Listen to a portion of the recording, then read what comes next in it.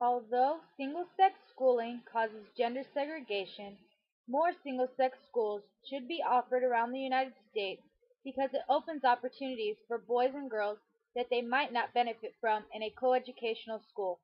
Girls who went to an all-girls school were being prepared differently than the boys who went to an all-boys school. I mean, the subject matter was different, the emphasis was different on where it was going to take them in the future. We've grown past that now.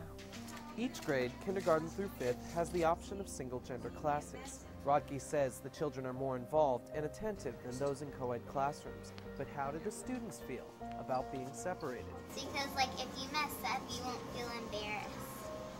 The boys won't say ew and all that stuff. They need their bubble.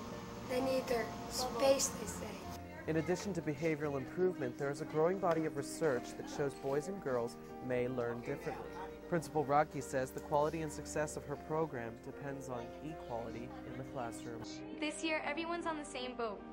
Everyone's, learning, and there's nothing to really distract. Less noise and less teasing mean more focus for Demarius Francis. She says boys in her classroom last year were out of hand. And you were an angel? No, I wasn't an angel. No, not even close. I was kind of bad, but I'm better this year. Better behavior, better grades. The shared goal, even in schools where boys and girls now learn. Woodward Elementary near Orlando, Corbin McDonald sits in an all-boy classroom and loves it.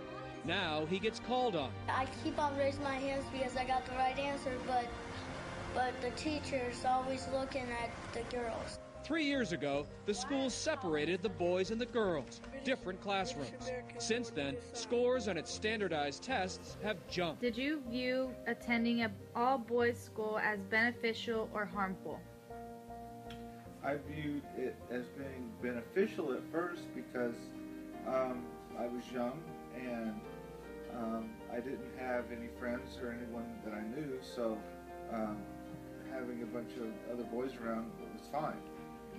Later on, as I went through school and got older, I realized that there wasn't any girls around, and the only girl that I knew was my Parents sister. we spoke with agree with parts of the study, but they also think single-gender education works well for some students. But I still think it depends on the kid, yes. Some kids need more structure, they need fewer distractions. I'm a special education teacher, so I know that just every kid is different and their education is different.